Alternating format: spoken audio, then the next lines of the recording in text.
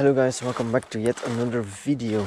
Today's video I'm going to use my brand new smartphone, the Motorola Edge 20, to shoot some mushrooms in several creative ways, and I will give you some tips and tricks along the way to photograph mushrooms even better. So without further ado, let's jump straight into the video. But first it's time for some intro.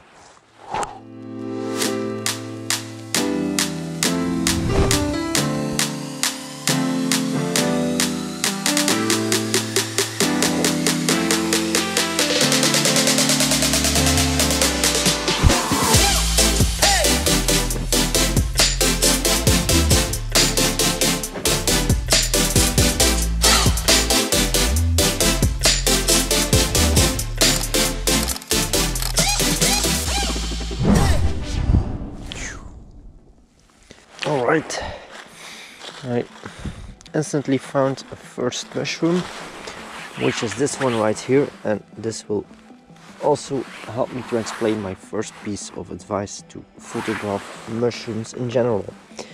Similar as to shooting flowers during spring, and like I explained in my video with some spring photography, basically the most important thing you have to do is go straight with your camera or with your lens on the same level as the object you want to shoot. So for instance, this mushroom over here, the hood is positioned at this height, so I'm going to position my camera from my smartphone to that height as well, and that way you basically show some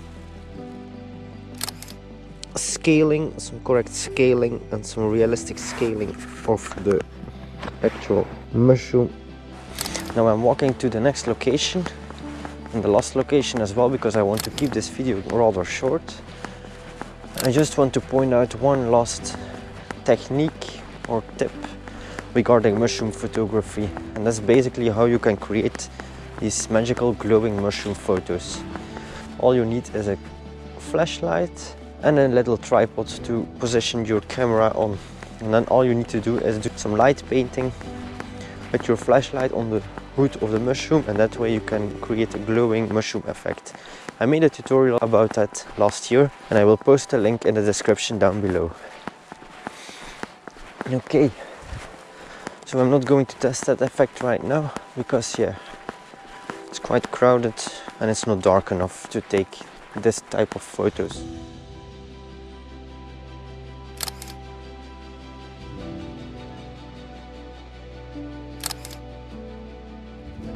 So if you've seen my last video about dark, this is basically the location where I did shoot many of those shots.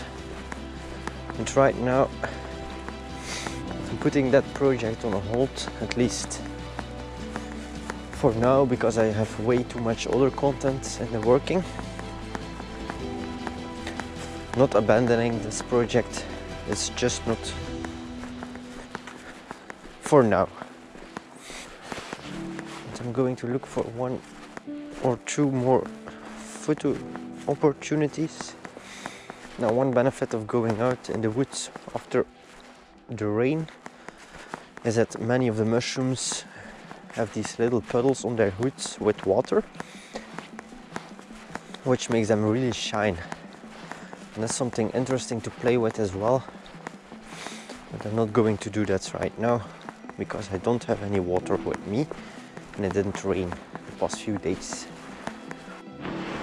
Okay, right here you have these tiny growing mushrooms, and I'm going to try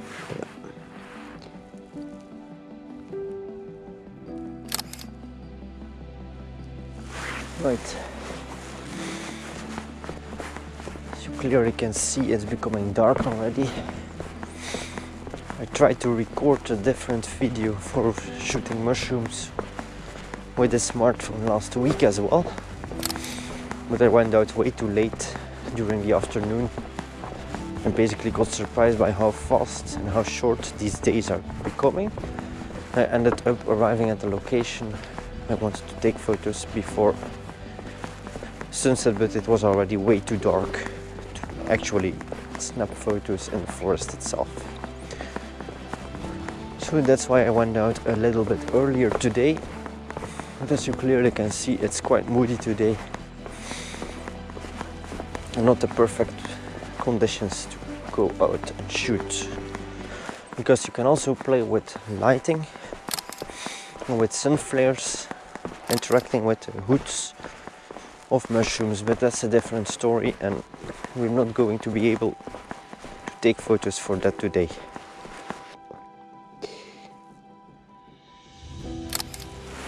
And that's one more photo. Now I'm going to snap some final shots in here. And then I will try to record a different video. That video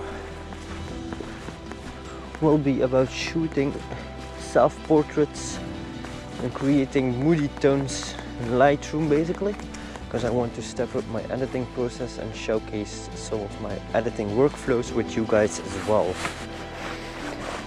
Okay, and how about these tiny ones? Oh, I'm sinking into the ground. Oh, the next tree trunk has some beautiful mushrooms as well. Yeah, this one is really beautiful. Oh, crap. This one is really beautiful. Playing with layers of depth as well.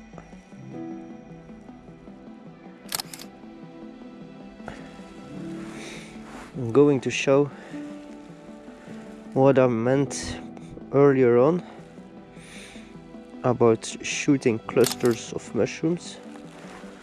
The fact is, if you play creatively around with them, you can make them stand out as well and use them as layers of depth. Okay, so that's it guys regarding mushroom photography. So I will summarize up what I was talking about earlier and give a brief summary of all my tips and tricks.